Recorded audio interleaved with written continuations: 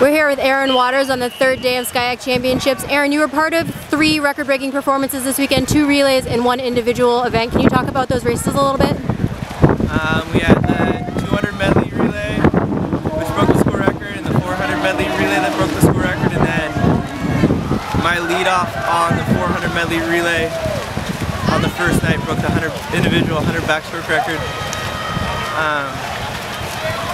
I mean, is that on your mind when you guys go into these races, or are you just focused on, you know, swimming your race like you normally do? I mean, for the most part, I think we all just come in here and everyone tries to give it their best shot, and we've all trained over the whole season. And really, I mean, this is no different than any other meet. It's just kind of suiting up and showing up and just not really even thinking about it, just getting in the zone and kind of clocking out and putting in the work. Great, thank you, congratulations. Thanks.